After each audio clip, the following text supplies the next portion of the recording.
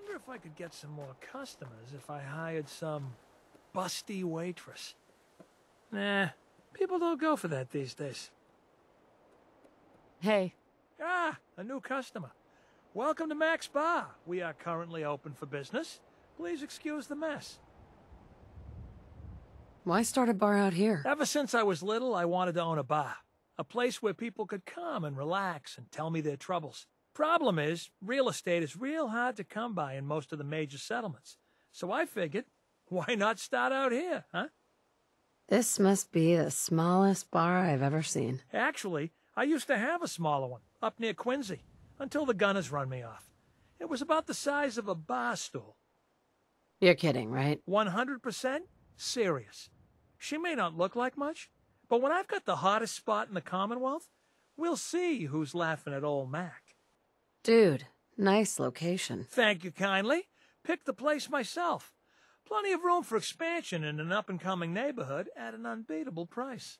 Anyway, what'll it be?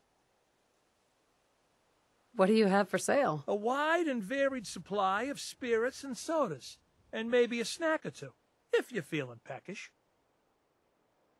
Just browsing for now. Just whistle when you need me. Excuse me. You look like someone in need of a drink. What do you say? I'll think about it. No rush, but I don't want a long line forming, okay? Looking to wet your whistle, huh?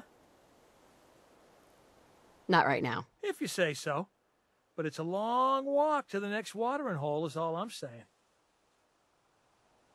Excuse me. Fancy yourself a drink, stranger? Let's see what you have. Pick your poison.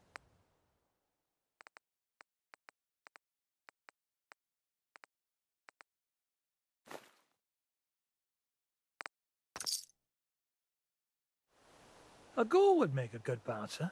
Scare off troublemakers with that scratchy voice. Except maybe his ugly mug would scare away paying customers. But if Thursday nights are ladies' nights, then when will we do the bar trivia? A dartboard. That's what I need. But where would I hang it?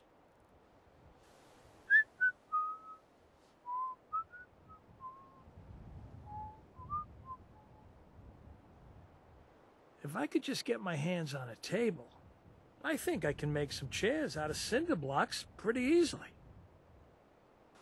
How many tables can I have before I need to hire a waitress, I wonder? Bars don't get much cleaner than that. I can see myself in that shine. Ah, another lovely day in the Commonwealth.